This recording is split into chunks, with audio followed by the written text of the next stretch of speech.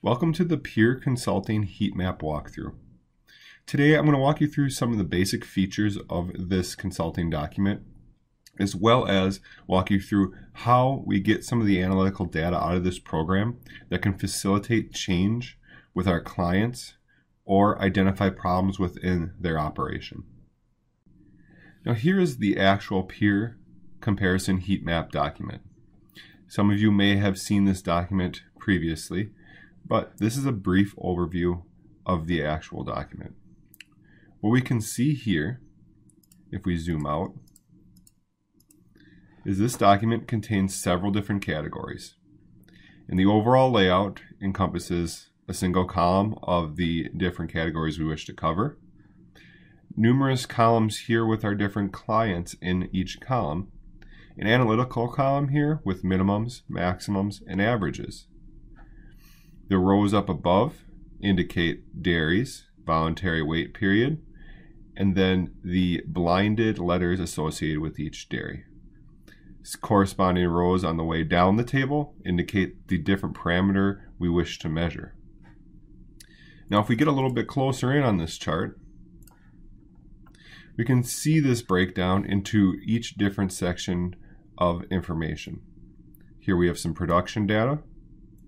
Next, we have a little bit of transition data, reproductive data, udder health data, an other category, and heifer information.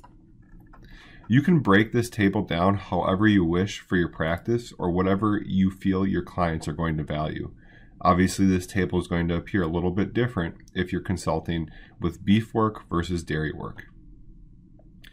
The other feature you might notice about this table is the actual heat map. So what you can denote here is the different colors.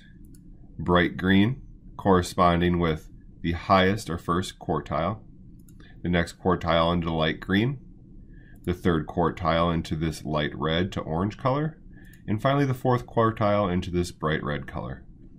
And these particular colors have all been programmed and pre-assembled within Microsoft Excel. So for example, if I would delete them out, you can see it resets to the default color for that column, which is quartile 4. And then as I repopulate the table, it'll begin to reassign the information to that specific quartile that it falls into. The table will self-adjust, so you don't have to worry about changing colors if you add an operation later after the initial data entry.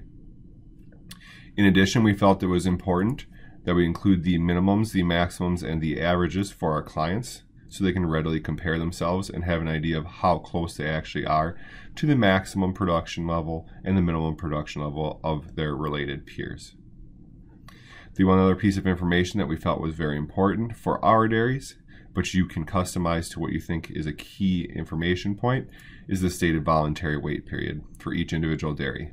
We felt that had a large impact on transition cow information as well as obviously reproduction.